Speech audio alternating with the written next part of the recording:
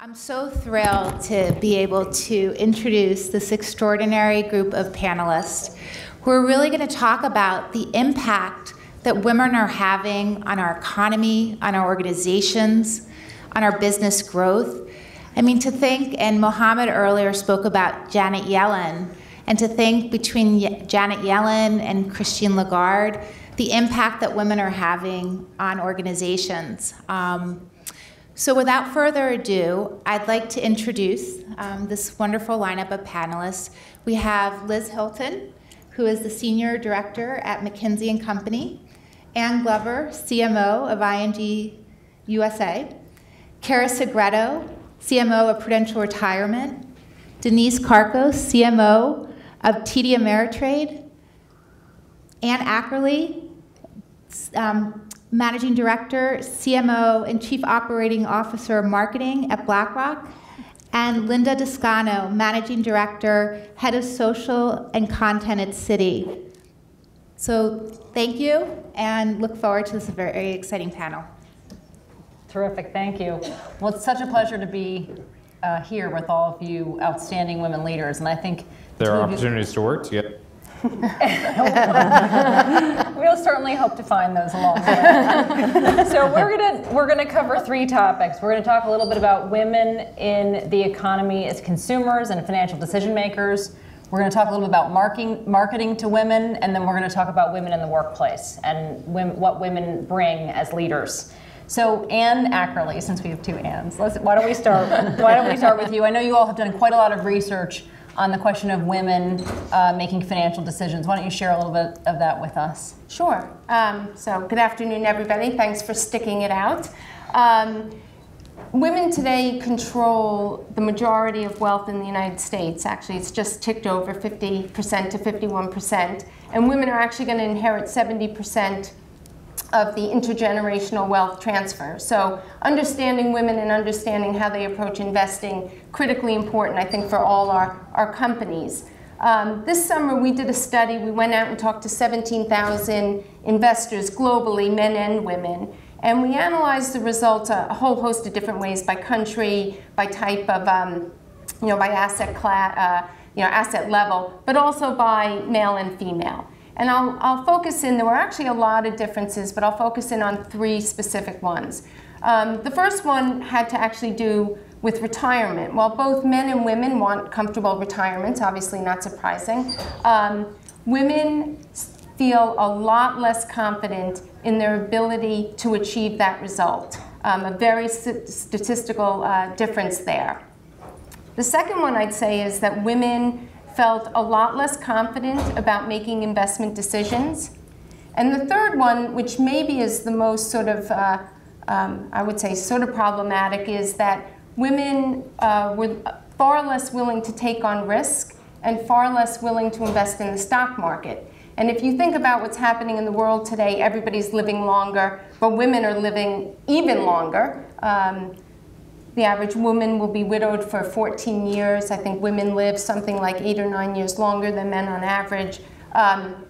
Women need to actually save more than men and invest more than men. And I think that how they think about risk, we need to help them think about risk differently so that they can be prepared for retirement. And Linda, I mean, before we came on stage, we were talking a little bit about the opportunity to shift that pattern. And you had several ideas about how to help women think differently. No, absolutely. When it comes to women and confidence, I always think of, well, if I look at other parts of our lives, if you ask most women, are you satisfied with your weight? Most will say, I could stand to lose 5 or 10 pounds. If you ask women about a job opportunity and say, why don't you apply for this? Most women will say, well, I have 8 of the 10 skills, but I don't have those 2. Where men, forgive me, if you can spell the job, you're going to go after it, even if you don't have the skills. So when we ask women about money, I think I'm not surprised that women are saying they're less confident or don't feel they have enough information, because we've done very similar research. And when we dig into it, it's really because women are raising the bar high rather than looking about what they achieved. It's what I didn't do. I know I can do more. And I think that's just emblematic of other things in our lives. And when we also think about the how women think about investing, I think what we heard from women is because they're often the chief financial officer, and 2/3 of women we surveyed self-describe themselves in that role, they're thinking about the long-term security of their family, and because that preservation and the safety is very important, and tend to be sidelined by risk rather than driven by it as men are, because they're trying to figure out all the pieces. So there's more we can do as advisors and bankers of helping women understand the long-term plan, how the different parts of her financial life come together, and then in that context, the role of risk, the role of inflation, and she can be creating risk that she doesn't anticipate. And I think that can help shift the conversation in a new direction. Yeah. Liz, do you mind if I just please go ahead. Linda and Ann, you reminded me of a story because I work at TD Ameritrade and we have 6 million clients, and I'll speak about one, so that's certainly not statistically significant, but it's emblematic of a unique segment that's out there that I found very insightful for us. I was at a trader expo talking to a woman who trades a lot for a living. And she was describing to me how she thinks she was really strong at trading because she's a woman. And talk about someone who's really not risk averse, the anomaly of what we're describing as what we mostly see and talk about. And she was talking about why she thinks she's a strong trader. And she said it's because I stick to my strategy. I absolutely stick to my strategy. And the reason I do that is because I'm a mother. And she said, I have 3 kids, they're adult now, but if you don't think I could have withstood all of the disappointment and ups and downs of being a mother, if I can withstand that, I can deal with the market. And I thought, what an amazing insight. It's like the ups and downs of motherhood, of parenthood. It's not even a gender thing. It's just if you can have the wherewithal to take the test of time and go through those ups and downs, you can probably take the market. And I just thought that was such a alpha way to approach it. And I thought if every woman could have just a bit of that confidence, we might all be better investors and traders. So sorry to. That's a fantastic. That's a lovely story. Well, so Kara, Ann talked at the beginning about the significance of women as financial decision makers, and I know at Prudential you all have taken a lot of steps to change how you think about marketing to women. And I'd love you to share some of that with the group. Sure. I think it's important in Prudential Retirement, in the division that I'm the CMO of, what's really critical is we're an institutional business. So we sell through advisors to institutions and then ultimately to consumers. So when we think of our clients, we think of that whole chain in marketing to women. And when you think about it, the opportunity is in the market, and you want to be we've talked about this, we talked about it in the back, you want to be a reflection of all of your clients as a marketer. That's the right thing to do, and it's the way the business grows. And we've started with our advisor group, which is how do you begin to understand that there's an unmet need there? We've done research, as we all have, that says, close to 30% of women want an advisor. They want advice. And 44% of them will say they'll take that advice, right? They're willing to act on it. Yet women advisors are there's very few in the retirement space. So when you look at that, so we've started programs in marketing and our training department to build programs that attract women advisors, to teach them some of the skills that folks here have been speaking about, which is, what do you bring to the table that's unique? How are you communicating based on your style that could be advantageous to both institutional decision makers, who are more and more becoming women decision makers around those tables that we deal with, and then ultimately the women in the plans that we service. So for us, it's how do you build that marketing cycle across all of those constituents. I'll use an example. One of the ones that we've seen in the institutional space, which is something we're looking very heavily at, is in the healthcare space. Many decision makers are women around the table. And many of the workers, over 65% of healthcare workers are women. So how do you begin to understand that chain and then build marketing to them through all the channels? So even though it's an institutional business, we think of all of our clients in that way. So we're looking at gender in that way as well. And the advice channel plays a really significant role. For us, we can't get we're 99% intermediated in our business, and they're non-captives. So our value is to help them build their practices and build business models for the future. And we talk to them about having women financial advisors. Targeting women is a real way to expand your practice and your business going forward. And to build on what Kara said, what we found, women were not only interested in hearing from our advisors and bankers and experts, but also hearing from other women and hearing stories about how other women like them navigated their financial lives. And we created Women in Company as a publisher of financial lifestyle content to be able to curate first-person stories of how women were navigating their financial issues. In fact, many of our own employees, myself included, bear our financial soul as a way of letting women know that we're dealing with the same issues you are, even though we may work in the field, but also to bring in other credible voices, because we know women feel they want validation, they want a sounding board, and to give them the ability to hear from others and connect in different ways. And what kinds of topics are you finding that they're more comfortable sharing, and what kinds of topics are you finding there's less comfort sharing? Women love to share around how to be a savvy spender. So anything that can help get a good deal and show that I'm managing my money. It's the same thing, how do you save money? Also really important.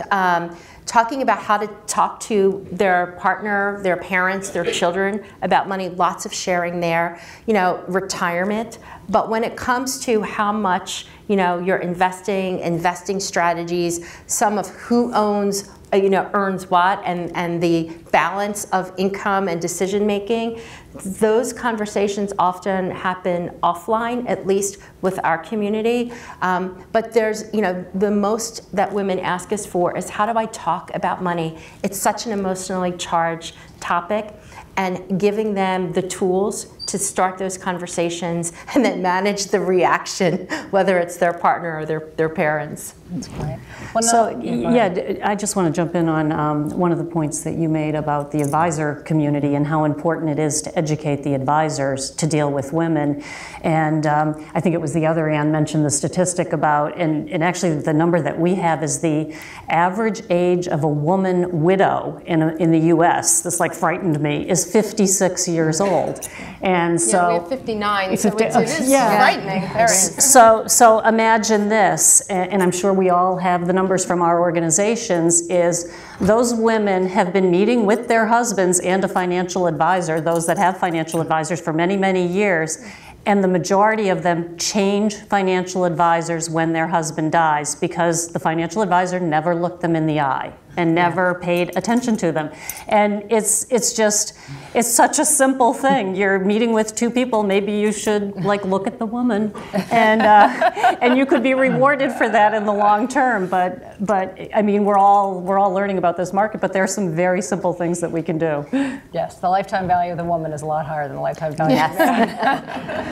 I don't know if there's a correlation or not, but it ties to what Ann, you said earlier, and Ann, what you just said is, the other thing that amazes me is most women, I think it's around 70%, self-identify themselves as savers, not investors. Right. What's really interesting is that 70% of men identify themselves as investors, not savers. And I think when you look at some of the things around how you talk about money, how you think about money, how you engage with an advisor's looking for an investor, maybe not a saver, I think some of these things kind of play out in the experiences that we're creating. Women like to be debt-free, and that may not always be the right thing for them, whereas men are prepared to have some debt, but put money in the stock market. So there's all these differences. We see that too several of us, our companies sell retirement plans. So think about your company's 401k plan, and we notice that men are much more likely to take a loan against their 401k plan, whereas women take a hardship withdrawal. And if you take a loan, there are way fewer penalties than if you actually withdraw the money.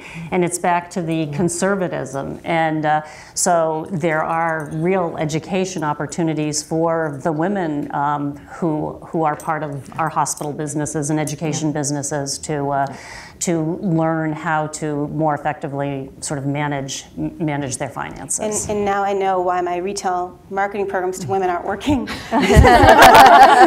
thank you for that. There you go. Thank you for those insights. Now I know.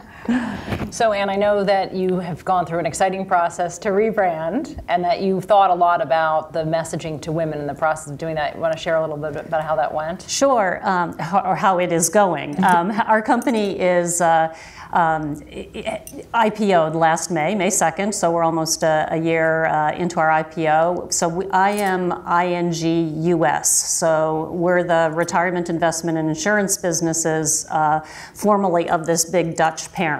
And so as we have become our own company, one of the things that we have to do is find a new name as a for instance. And so over the past quite a bit of time, we've been thinking about, well, how are we going to rebrand ING US? And I'm sure there are many of you in the audience that know that our ticker symbol when we became an independent company is VOYA, V-O-Y-A, VOYA Financial. Think about your voyage, your journey to and through retirement.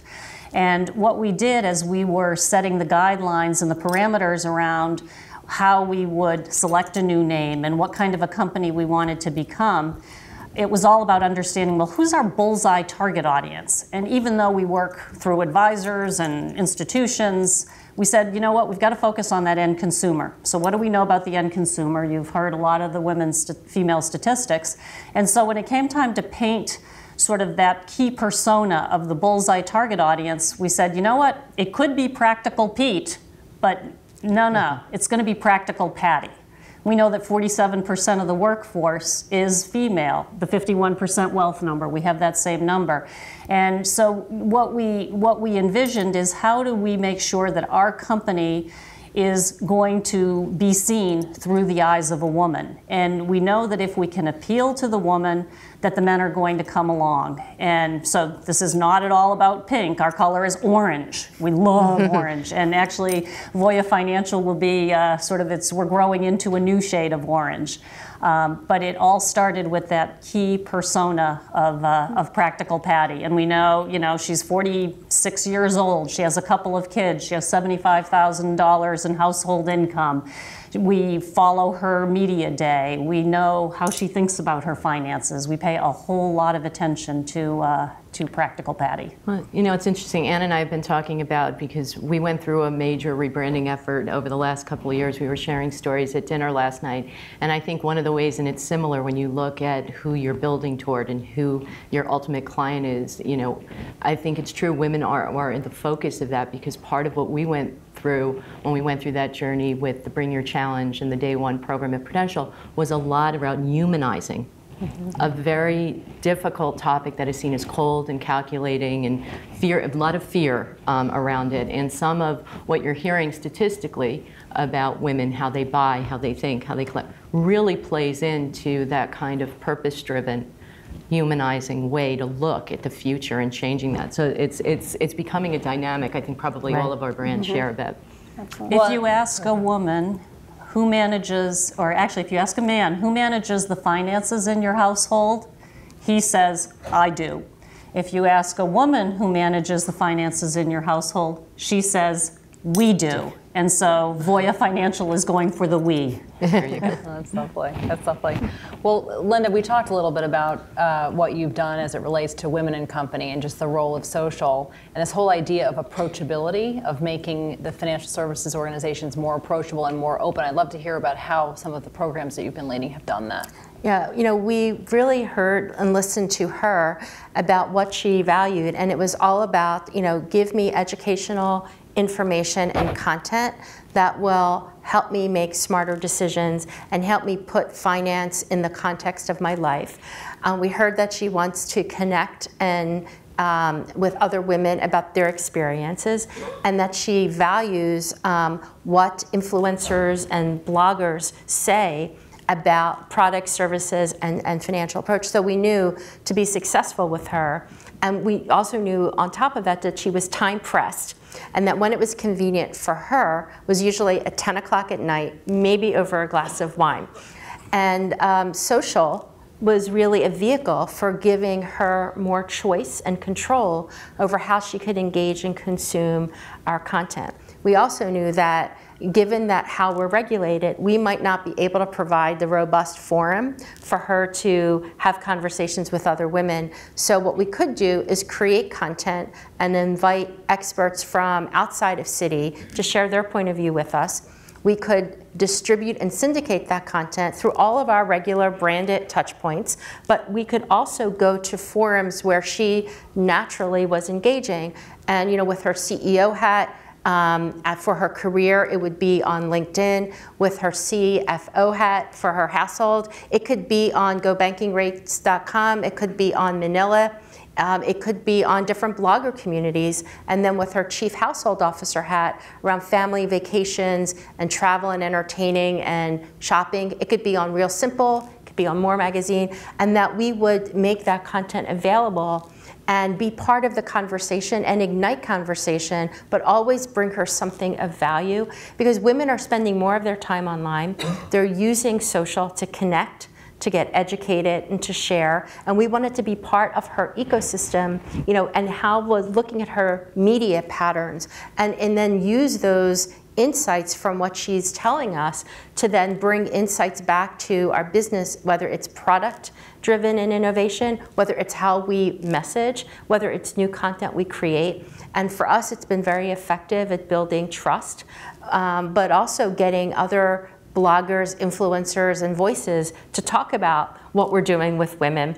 And that has really helped with the credibility and of our brand. It's been amazing to see the experimentation that you all have done. Yeah, maybe I would just say one thing, and this is not gender specific, so forgive me, but I would say one thing that the financial services industry really has to look at is, we have this great video clip of somebody saying, financial services, it's the least service-friendly industry in the world. And I think whether you're a man or a woman, generally, people do not like to engage with financial services companies. And I think, so we're a little bit, I think, as a company, further behind in this male-female thing. But what we have really focused in on is the language that we use. And we're investors, and we're alpha and beta, and we're, duration, and our favorite one is, convexity. This is not what people want to hear. And so we have a massive undertaking in the firm to try to put it in language men and women can understand. Yeah, exactly. So it's been less gender specific, but more how do we just get people to engage with us, because actually nobody really wants to engage with any of us. Yeah, that's true. And we've because of the language that we use. So we've actually seen some months, if we look at our syndication patterns and traffic, that more men are reading the content branded for women than women are. So if it's good content, and I absolutely agree, if you engage women, you will surpass the expectations of men, and so it's a win-win for your brand.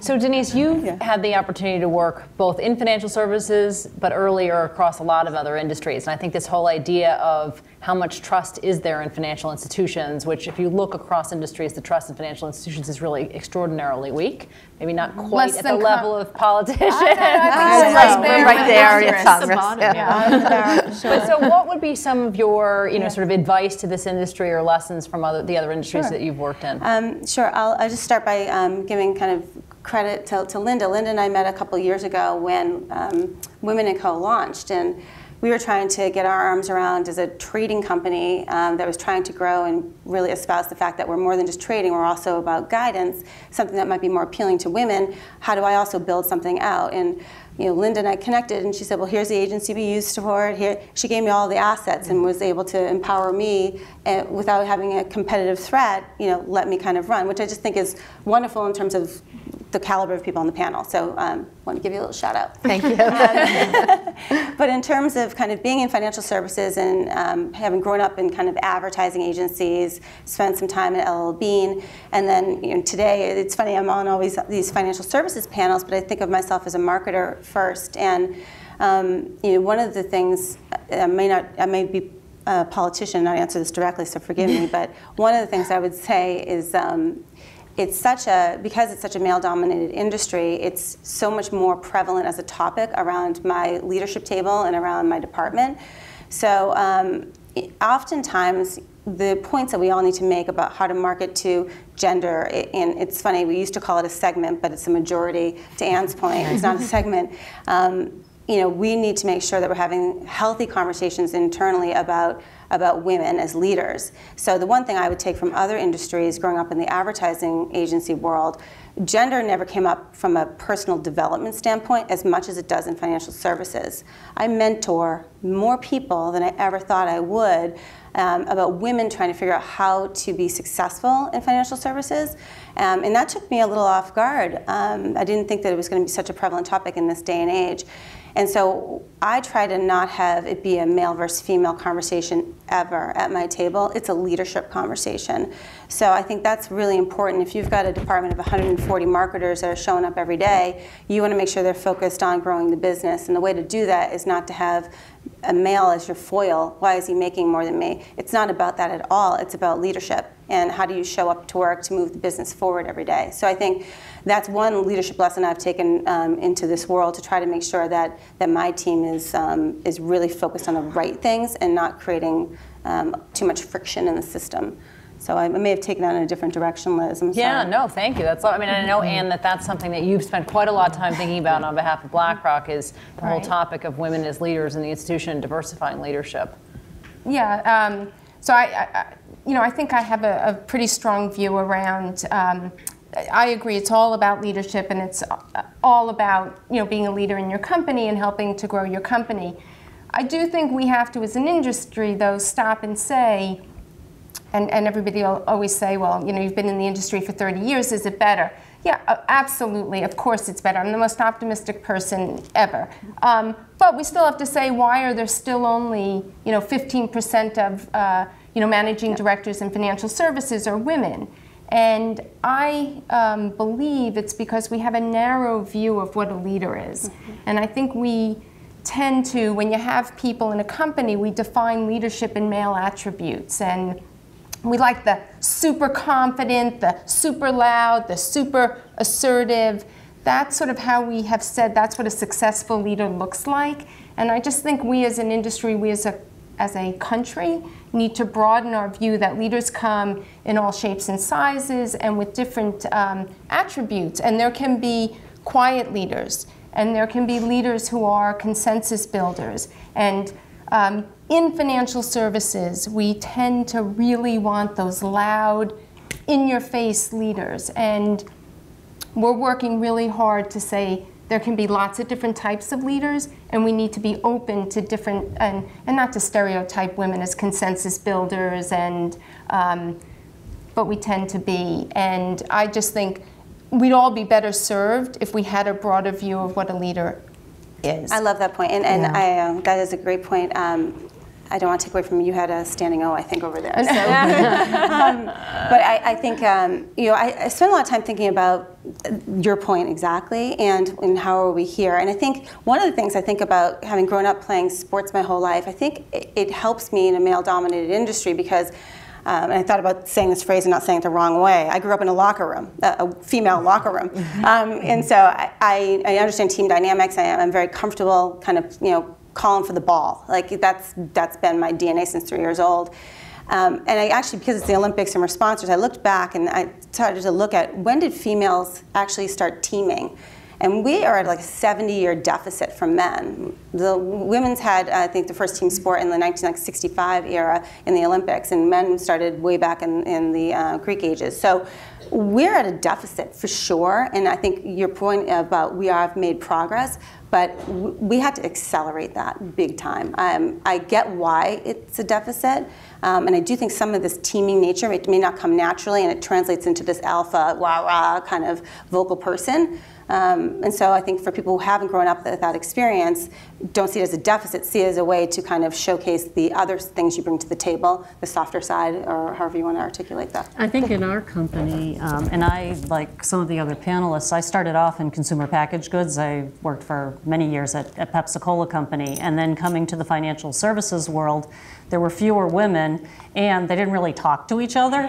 And so that, I mean, it was very interesting. And the culture that I had grown up in was one where there were women at the top of the organization, there were women at the middle of the organization, and everybody shared their stories. And it really was something wonderful because as a junior marketing person, you heard about, like, you know, that so-and-so had like a terrible day with her children, and somebody's kid was lost and they needed to find the kid. And so you really had this whole support system almost built in, and you couldn't wait for the day that, well, wow, maybe I'll share my terrible story one day when I have one. And, you know, sure enough, one day your nanny runs away and you're there with like your two little kids trying to figure out what you're going to do.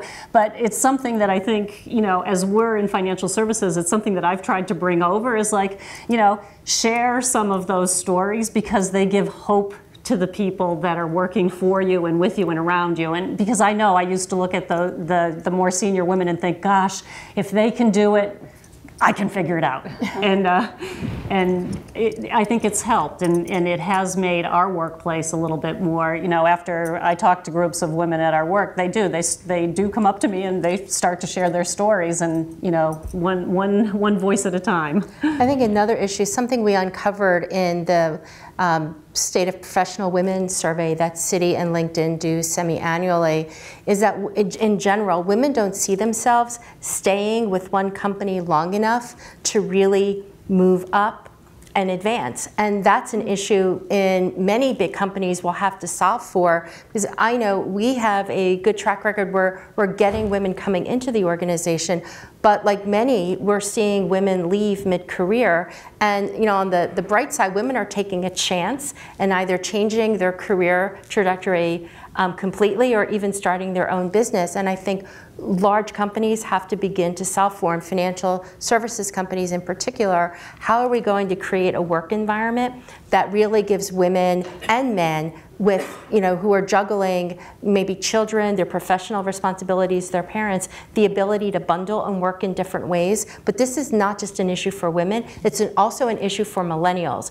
It's all about how are we going to still be an industry where the very best talent wants to come and work. So it's much bigger than just thinking about women.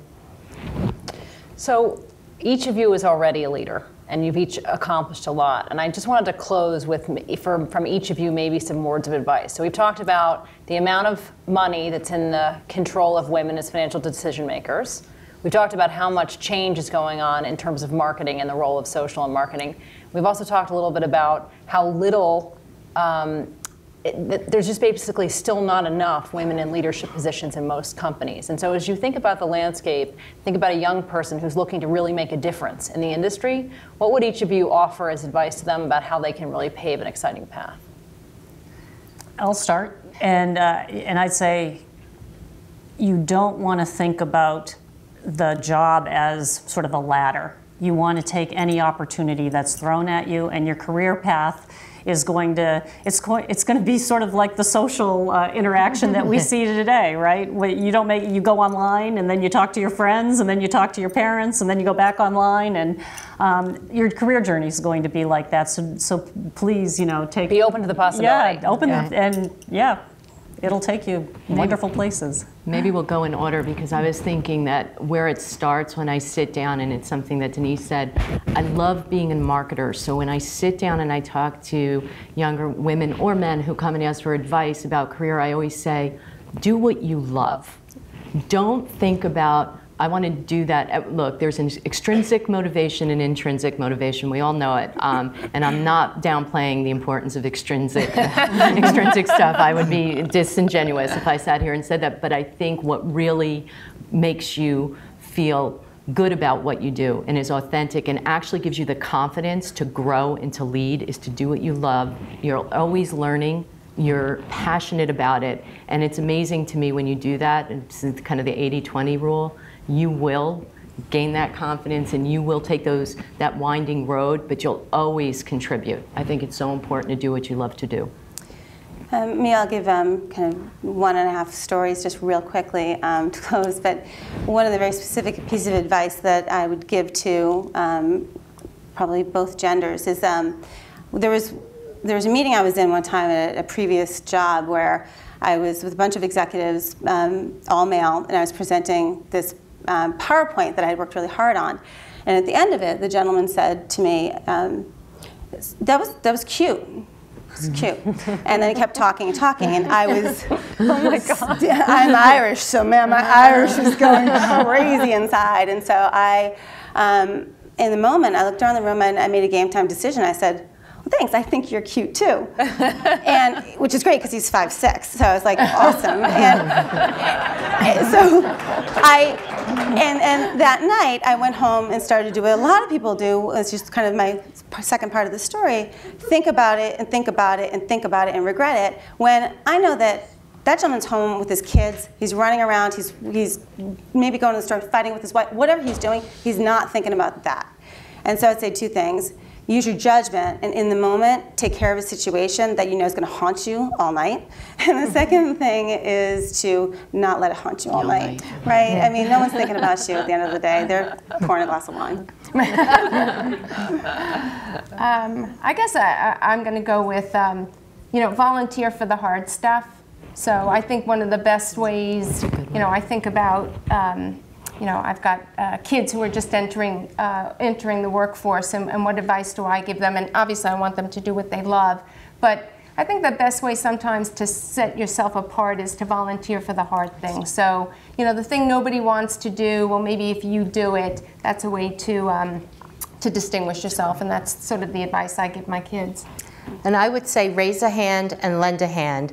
And by raise a hand, I mean, step out of the day-to-day, the nose to the grindstone, to look around and see what is going on in the industry in your world, so you bring fresh perspectives. If you don't understand something, you don't have to go it alone. Ask for help, ask for an introduction, ask for a connection, and step up to opportunities to volunteer, to raise your profile and build your brand. But also lend a hand, pay it forward, mentor others, men and women, great talent, people who you can see are really the future leaders. You never know when someone is going to make 3 steps jump at another company. You could be working for them. Build followership for your brand, because that will be invaluable when you have to get something done. They're your go-to people that put your projects and your needs above others. Thank you so much. Well, to the audience, on a snowy day, on behalf of the whole panel, we like to say thank you for being here with us. And panelists, I thought it was just fantastic. Thank you so much.